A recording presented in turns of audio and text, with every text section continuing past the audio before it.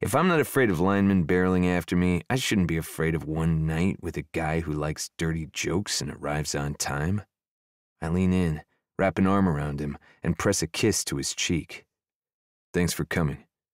When I pull away, Hunter's sporting that cheeky, confident grin he wore the day I met him. I hope you can thank me for that later. Maybe Jason was right. It'd be good to be happy. I feel better than I have in ages, like I've drunk some of the antidote to the last few years of heartache. Fun. Just fun. And I sure hope that thanks will be mutual, I add.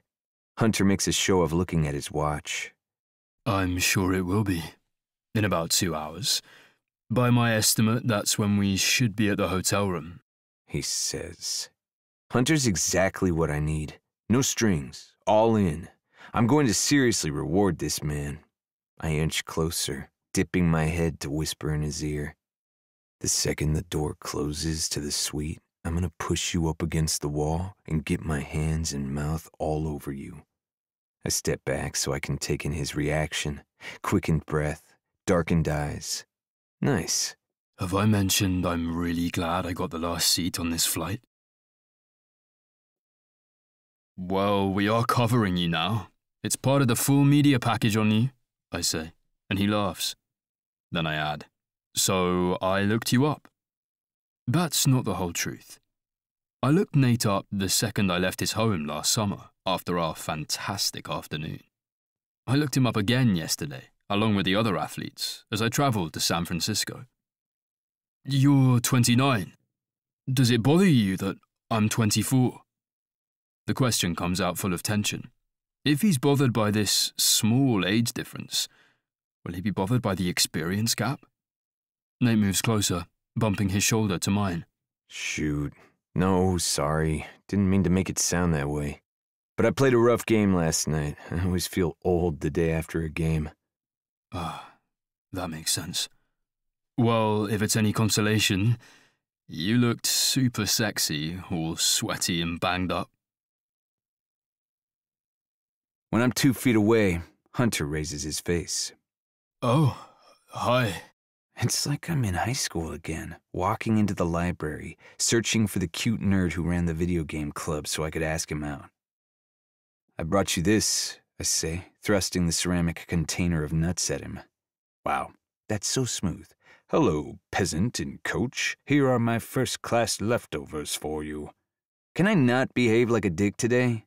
But Hunter's lips twitch mischievously. I was hoping for some warm nuts. He takes the dish, plucks out a cashew, and holds it up for inspection. Cashews or macadamia nuts? Which one do you prefer? Walnuts, I say with a smile. He fishes around and hands a nut to me. Hunter, I hate to break it to you. That's a pecan, I say. But I bet you like them too. More than pie. He says, like he's got a secret. I do like pecans, but I especially dig that he remembered my likes and dislikes from the day we met. Only, I didn't come back here to flirt. I came here because I had something to say. The seat next to him is empty. Maybe his seatmate is in the bathroom. I can make this fast. The hum of the plane gives me some white noise for privacy. Listen, I begin. He tilts his head attentive, but his eyes are wary. I push on.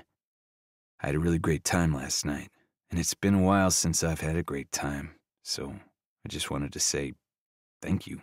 I had a great time too, he says. Then his gaze strays to the seat next to him. Ah, hell, I can get a massage in London. I gesture to the middle seat. Do you want company? It's nearly 2 hours later when we finally reach our hotel. We cut across the lobby to the elevators, racing to be alone. Once we're inside and the doors close, Nate crowds me against the wall.